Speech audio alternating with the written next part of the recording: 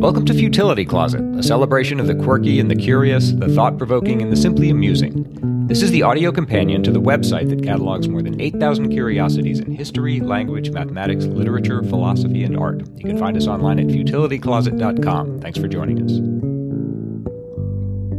Welcome to episode 94. I'm Greg Ross. And I'm Sharon Ross. 250,000 Frenchmen vanished in World War I, leaving their families no clue whether they were still alive. In today's show, we'll tell the poignant story of one disoriented French soldier and the desperate families who tried to claim him. We'll also consider some further oddities of constitutional history and puzzle over an unpopular baseball victory. On February 1st, 1918, a lone man was found wandering the platforms of the Lyon-Breteau railway station in France. He'd arrived with a group of 65 traumatized soldiers who were being repatriated from a German prisoner of war camp. And he had no identity papers, no memory of his past, and no identifying marks or possessions. He'd lost his dog tag, and the number of his regiment had fallen off his overcoat. The authorities, in trying to find out who he was, searched his pockets and found only a cigarette lighter. He was semi-incoherent. They couldn't get much clear out of him. When they asked him his name, he said something that sounded like Anthelme Mangin, which became the name that they referred to him by because that's all they could get out of him. And over the next 15 years, he became the focus of the whole nation's grief. There were thousands of families who had lost soldiers whose relatives had simply disappeared in the war. And there were other people in the same situation as Mangin who came back and couldn't be identified, but one by one they were either reconciled or died off, and he became the last unidentified soldier in France. And so sort of the focus of these families' grief came to rest on him, which was a measure of the disastrous toll that World War I had taken on France. More than 1.4 million Frenchmen died in World War I, which is tragic enough, but during the same period, more than 250,000 soldiers vanished, meaning their bodies either were never identified or never found. So if I, for example, disappeared at war, all you would find out is that I had ceased to become accounted for on a certain date and in a certain location, but that's all they could tell you. You wouldn't know whether I was dead or perhaps had been captured by the Germans and was being held in captivity and unable to communicate, which happened. Most of the unaccounted men were in fact dead, and most of them had died in the earliest months of the war. The heaviest losses came in August and September 1914, which is a period of really strong fighting when the French were in retreat. The Western Front famously was a huge sea of mud, and the oncoming Germans meant that if a French soldier was killed and just left there or swallowed up in the mud or vaporized by artillery or something, the Germans would come and claim that ground, so they couldn't even go back and search for the body. So all the records could show was that soldier just vanished, ceased to be accounted for. And the families, that's all they knew. They couldn't know whether he'd actually been captive or had been killed. And that meant there was this sort of painful emotional suspense that those 250,000 families had to go through, not knowing whether their loved one was actually dead or just in captivity somewhere. One French newspaper in 1937 put it this way: somewhere in France, in some village, on the column of a war monument somewhere, one name is engraved that should not be there, meaning there's one French soldier who's actually this enigmatic man who wound up in an asylum in the town of Rodez. He's actually someone's brother or father or husband and not the dead man that his family thinks he is. But because he wouldn't communicate, because he was so incoherent, there was no way to get a clue from him as to who he actually was. And it became kind of a riddle that plagued the whole French nation at this time. I said that most of these missing soldiers were dead, and that's true. But if you have to decide between believing that your loved one is dead or just held captive, you'll cling to any slender hope that you can find. And there are some very strange stories about how sometimes this happened.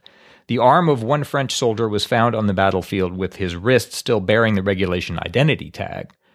So they issued a death certificate, and his wife remarried. A widow could legally remarry after 10 months. And she found out only afterward that after he'd lost his arm on the battlefield, he'd been taken captive by the Germans and recovered there, and so was still alive in a German prisoner camp, even though she'd married again, thinking him dead. That's just one example. Here's another one that's told by a Red Cross nurse. One wounded Frenchman was lying in a hospital and put in bed with a card indicating his identity. And then the Germans swept through the area, took the hospital, took that wounded soldier, out of his bed and into captivity, put a badly wounded German soldier in the bed in his place, leaving the identity card in position. They did this deliberately to confuse people? No, it was just chaos turned of out war. that way. Okay. Then that badly wounded German soldier died in the bed shortly before the French swept back through, retook the hospital, found a dead body in the bed with that identity card, and issued a death certificate assuming that the French soldier had died, when in fact he was alive and in captivity in a German camp. Both of those are very unlikely situations, but again... Right, but if your son or your husband is missing and you hear these stories, you think, he could still be somewhere. There's some faint hope that something like that happened to my brother or whoever it was. It's not known whether the man, Mangin, again his name, who wound up in the asylum, he was almost a perfect enigma. He couldn't communicate very well, and what he told them didn't make much sense. It's not known whether he lost his senses on the battlefield. It appeared he'd been wounded in the right leg and then taken prisoner by the Germans. It's not known whether he started to lose his senses before or after he was taken into captivity. He was diagnosed by the French with persecution complex, withdrawal, or dementia precox, and recommended for keeping among the mentally disturbed. I don't know what that actually means. I was asking you about this before. Dementia precox is no longer an active diagnosis. I understand it was associated with what's now called schizophrenia. Yeah, at some point, yeah. It wouldn't surprise me. It was sort of a grab bag diagnosis, I think, for things that turned out to be different things, but at least some of it turned out to be schizophrenia. But in this case, it seems like if you can't communicate with him, you can't even know for sure what state his mind is in. That's true. And certainly he'd gone through enough traumatic stress that it could have been, I suppose, any number of things. He gave his birth date as March 1st, but he said he didn't know the year. When they asked him his residence, he named a street that turned out not to exist. He was just a perfect riddle. He wound up, as I said, in the asylum at Rodez under the care of the heroic asylum director named Fénéroux, who took it on himself to try to find out who he was. And he put his photo in newspapers and advertisements throughout the country in 1922, and these hopeful, desperate relatives began to converge on the asylum from all corners of France, as you can understand.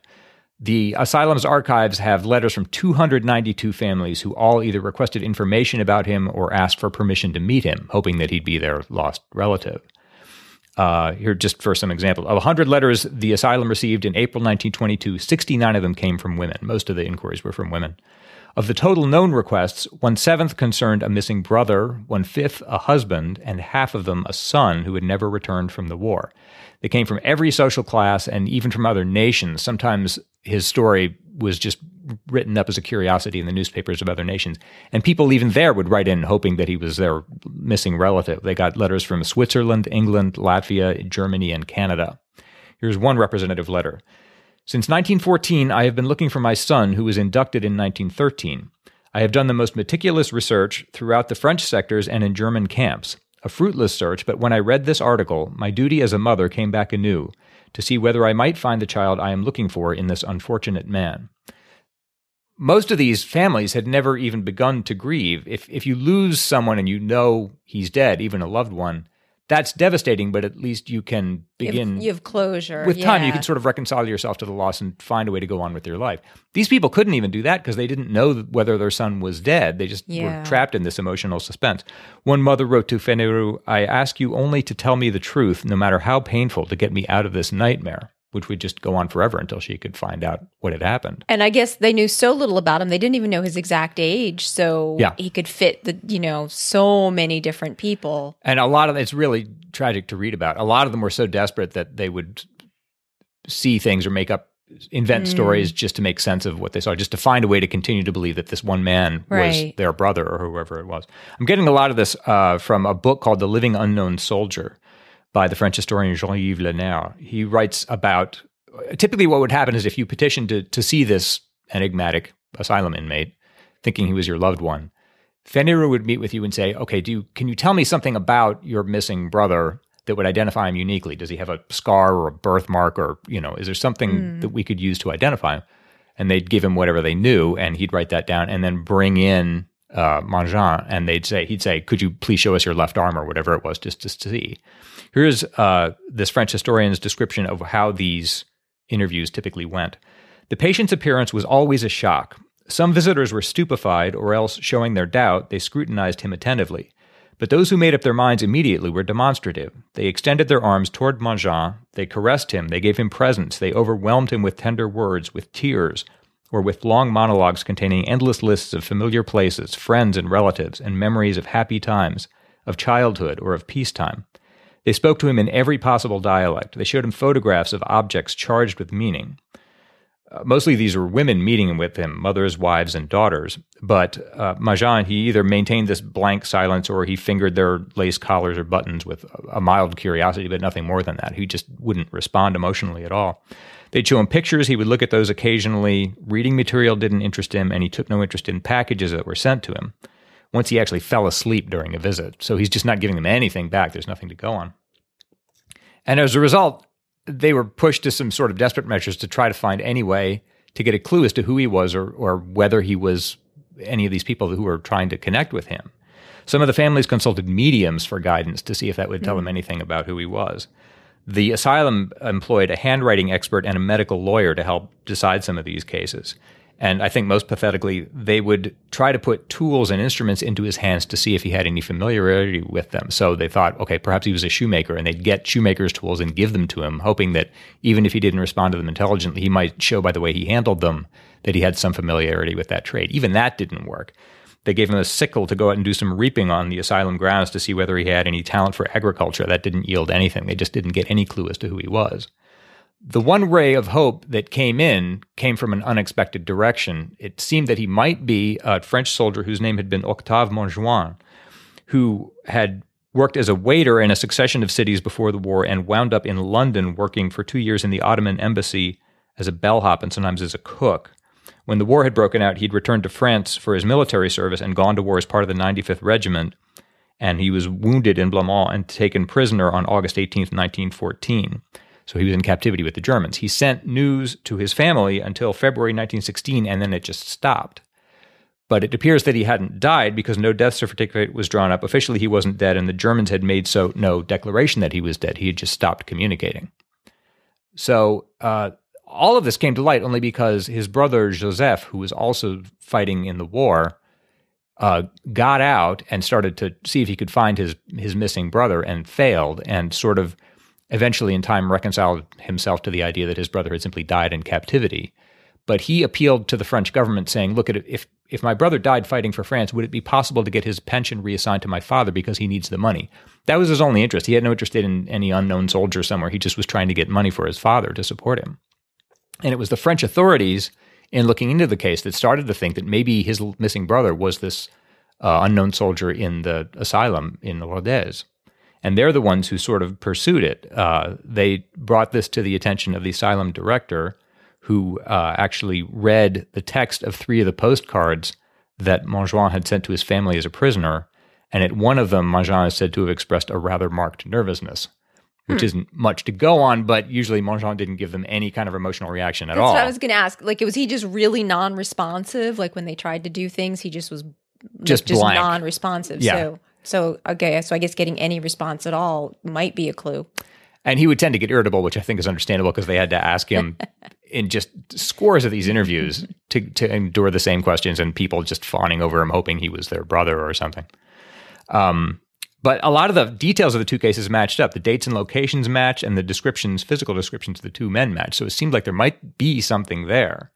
So in January 1931, they invited Joseph, Octave's brother, to come and meet the asylum patient saying, we think perhaps your brother isn't dead. We think he might be this enigmatic patient we've got here. Would you like to come and see him?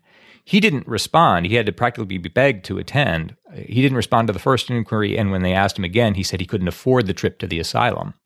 They finally granted him 200 francs to cover the expense, just to get him to come at all. The meeting took place at the beginning of April 1931, and it was somewhat anticlimactic. Joseph didn't really recognize his brother in the patient, and as usual, Mangin himself was indifferent. But a lot of time would have passed since he would have last seen his brother. Yeah, and he said as much. Mangin told a journalist, I was very moved. I tried to question him, but I got nothing. His voice was not the voice I remembered, but in 15 years, a man changes. He told another journalist, to tell you the truth, the first impression left me perplexed. This man in front of me was unreacting, motionless, with a lost look. I hardly recognized my brother. So if it had been his brother, there wouldn't be much there to recognize. Yeah. But nonetheless, the asylum director, Feneru, who was normally very skeptical, was convinced that there was a match here, that they were the same man. And he enlisted Sorel, the handwriting expert, who also agreed. So they thought that they'd finally solved the riddle. And that gave them another avenue to pursue. They knew something more about Mangin history. He had been wounded in the right leg and captured by the Germans. So they pursued that to see what had happened, what was known about what had happened to him now that the war was over. They found a comrade of his in the prison camp in Germany who had remembered his progression into dementia. He said, "I saw him once or twice through the bars on the windows with the same look lost in oblivion. I hadn't heard anything about him since then. Still, I remember very clearly his emaciated face and his curly chestnut hair, as well as his dirty, ragged clothes, the tunic with the number from the 95th Regiment." Now that the war is over, they could ask Germany, could you look into your records and tell us about this one French captive you had during the war? And they said that he'd been treated for a fracture of the right leg and had been developing dementia precox. So it matched. Everything seems to match. It's not conclusive. But in order to try to decide it, they decided on this strange experiment. They thought, okay, we have this enigmatic patient who won't communicate and whose identity we don't know, but we have a guess as to who he was. So let's take him and put him in the childhood village where Mangin had grown up and just watch him and see what he does. And they actually did this. On September 27th, 1933, a car dropped him off at the train station of the village where Mangin had grown up and just left him free to go where he wanted and watched him. From the train station, the village wasn't visible. It was behind a stand of trees, and to get to it, you had to walk down the road and make the correct turn at a fork in the road, and he did this correctly. A passerby confirmed that he was Octave Mangin. He stopped at a cafe where he sat down for a time and then resumed his way toward the street where his father's and grandfather's houses stood.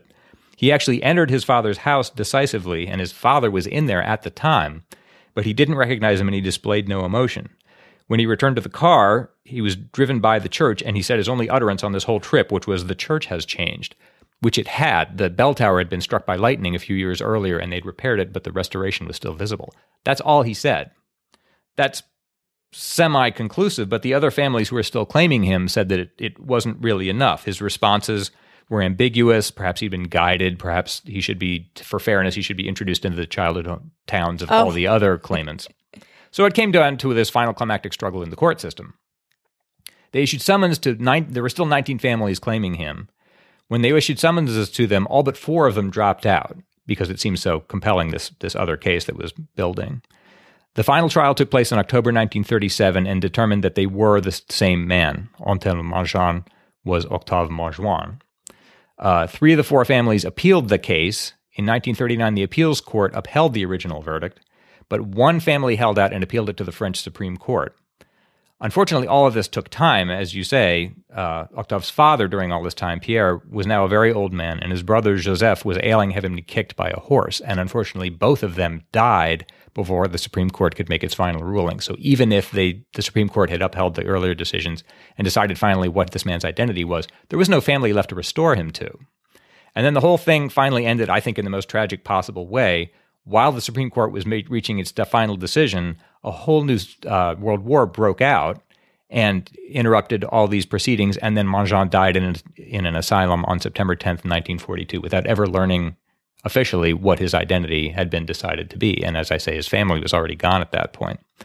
Just to be clear, it is thought today that they were on the right track, that his identity was Octave Mangin, and the death certificate, in fact, was made out in that name. But it wasn't in time for him to know who he had been, or for anyone else really to find out what the climax to the whole story had been.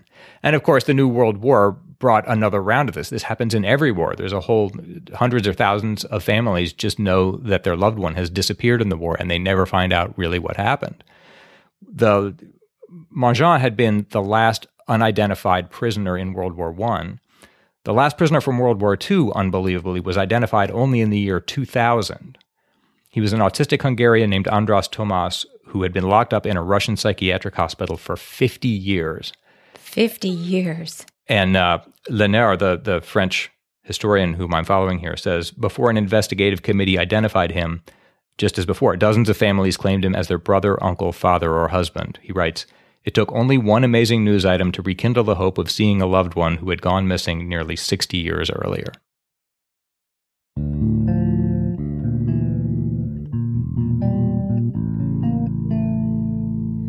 This podcast is supported primarily by our fantastic patrons who are making it possible for us to keep making the show. A lot of work goes into researching and making each episode, so if you like Futility Closet and want to support the show, we could use your help. If you pledge at least $1 an episode, you'll get access to our activity feed, where you can find outtakes and extra lateral thinking puzzles and look behind the scenes of the show. For higher pledges, we offer special thank yous and a weekly email telling you what the upcoming topics will be. For our super patrons, we have a monthly bonus episode where Greg and I try to stump each other in a brain-teasing game that you can play along with us. So if you want to help us keep making Futility Closet, check out our Patreon campaign at patreon.com/futilitycloset or see the link in our show notes. And thanks again to everyone who has been supporting the show.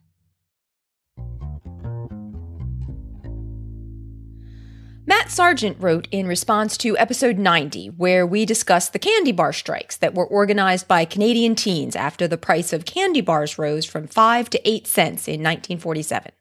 Matt said, interesting story about the chocolate price strikes. In the U.S., the Hershey Company managed to avoid such problems. In 1900, the Hershey bar was first sold for 5 cents, and it wouldn't be until after a man had walked on the moon that the price would change. They did this by simply changing the size of the bar, as ingredient prices dictated. They also saved some money along the way by dumping the embossed label they used to use. They finally had to bite the bullet and drop the 5-cent bar for a 10-cent bar on November 24th, 1969. As it was more than twice the size of the bar it was replacing, no one minded too much. And that seemed pretty impressive to me, that they managed to keep the price the same for 69 years. It's interesting, too, that people don't complain. As long as the price stays the same, they don't mind that the bar changes sizes. Maybe they don't even notice. But if you change the price, they do complain. Yeah. And I looked into this after Matt sent it, and it turns out that there is a Hershey Archives online, which I suppose makes as much sense as anything else you find online, but it had just never occurred to me that there would be one. And we'll have a link in the show notes for anyone who wants to learn all things Hershey's, but they covered it on their site. And as Matt says, the Hershey Chocolate Company started selling its standard size chocolate bars for a nickel in 1900, and that set the standard for the industry. It sounds like it set it maybe even for Canada, because that's what the original price had been in Canada, was same 5 cents. When the prices for cocoa beans fluctuated, Hershey's just changed the weight of the bars accordingly in order to maintain the same price. And I was thinking it's too bad the Canadian candy companies didn't follow suit, as then they might have prevented the whole candy bar war that they started up there. That makes sense. And as Matt noted, they finally had to raise the price in 1969, but they introduced a new standard size that was more than twice the original standard size. And to me, that's like a whole other topic about the increase in American portion sizes over the years. Listener Daniel Sturman had previously sent us a very comprehensive assessment of the burning legal question of who is currently in possession of Robert Louis Stevenson's birthday. At the time, he had noted, I'm not a lawyer, but I sound like one in emails, which we actually found to be the case. Episode 92, about how a college student made it his mission to get a 200-year-old amendment added to the U.S. Constitution, gave Daniel, still not a lawyer Sturman, something more to chew on. Daniel wrote, you brought up the idea that it would be very strange to ratify an amendment that might no longer represent the popular will. My initial instinctive reaction was that this isn't true. If the amendment hadn't been ratified yet, then clearly there is still some action that remains to be taken before it takes effect. That action usually won't be taken against the will of the entire country. But then I thought, what if you could construct a scenario in which the amendment wouldn't need any action to become law? Take, for example, the Titles of Nobility Amendment, which would strip U.S. citizenship from anybody who received a noble title from a foreign country. This amendment has been ratified by 12 states, most of them in or near the mid-Atlantic region of the country. Now imagine if something were to happen to eliminate almost all of the states that haven't ratified the amendment. Perhaps most of the country is conquered by some invading force, or perhaps 35 of the non-ratifying states decide to merge into one huge megastate. It might take some years for people to notice, especially in the U.S. has been conquered scenario, but sooner or later somebody will realize that 3/4 of the currently existing states had at some point ratified that amendment. It might become law without a single vote being cast, but I'm sure somebody would bring a legal challenge to this. Thankfully, even if the challenge is rejected, if the country isn't happy with the result, it can always pass an amendment to repeal. But that's an interesting thought experiment. I hadn't thought about that. Theoretically, some of these amendments that are still technically floating around. We're used to thinking of the number of states increasing, but it could decrease. Decrease somehow, yeah. And I looked into this. I hadn't heard of this before, the Titles of Nobility Amendment that Daniel was referring to. And it was approved by Congress in 1810 and submitted to the state legislatures for ratification. And as Daniel noted, it was ultimately ratified by 12 of the states, which meant that on 2 occasions between 1812 and 1816, it was within 2 states of the number needed to become a valid part of the Constitution. The number of states needed for ratification kept changing as new states were being added to the U.S. As with the 27th Amendment, Congress didn't set a time limit for its ratification. So technically, it is still pending before the states. At this point in time, it would take ratification by an additional 26 states in order for this amendment to be adopted. So unless we have one of Daniel's scenarios here of, the U.S. being conquered by someone else, probably not going to get passed. But interestingly, there has actually been some confusion in history as to whether or not the amendment had actually been added to the Constitution or not. It was erroneously referred to as the 13th Amendment, even in some printings of the Constitution, after an 1815 printing of the government-contracted laws of the United States included it as the 13th Amendment. Apparently, the authors of that work acknowledged in their introduction that they hadn't been able to verify whether the proposed amendment had indeed been adopted or not, and thought it best to include it just in case. I mean, it would boggle our mind today when it would seem like, how could it be possible that you couldn't figure out whether the amendment had actually been passed or not? But I guess that's the state of information in 1815. Yeah, because it's so ubiquitous now, it'd be easy to look it up. But it seems an odd decision anyway if you're not sure to go ahead and throw it in. Well, we're going to go. Well, because they figured the book isn't going to be reprinted for who knows how many years or decades, and they thought, well, if it has been passed or does get passed, we better have it in there. So they had that caveat in the introduction, but apparently people at the time either missed or disregarded that caveat that we're not positive that this is passed. And the laws of the United States was very widely distributed as a standard reference on U.S. laws. And so this error continued to be seen for the next 30 years until that reference work was replaced with a new one in 1845.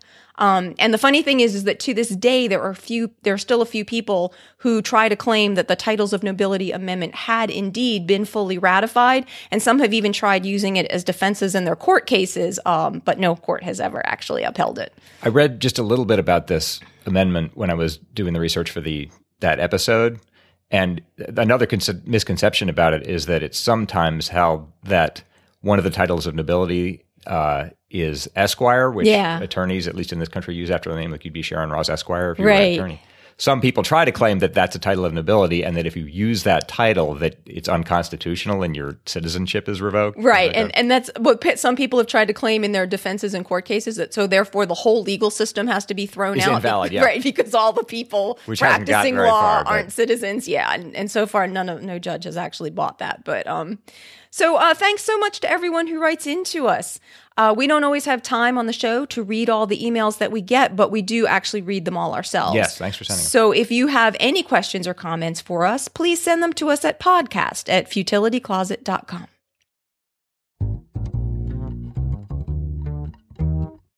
It's Greg's turn to try to solve a lateral thinking puzzle. I'm going to give him an odd-sounding situation, and he has to try to figure out what's going on, asking only yes or no questions. Are you ready? We'll see. We'll see. This one was sent in by Keith Noto. A baseball player gets a hit that wins the game for the home team, yet fans boo him. Why? Okay. Did this really happen? This really happened. Do I need to know when? No.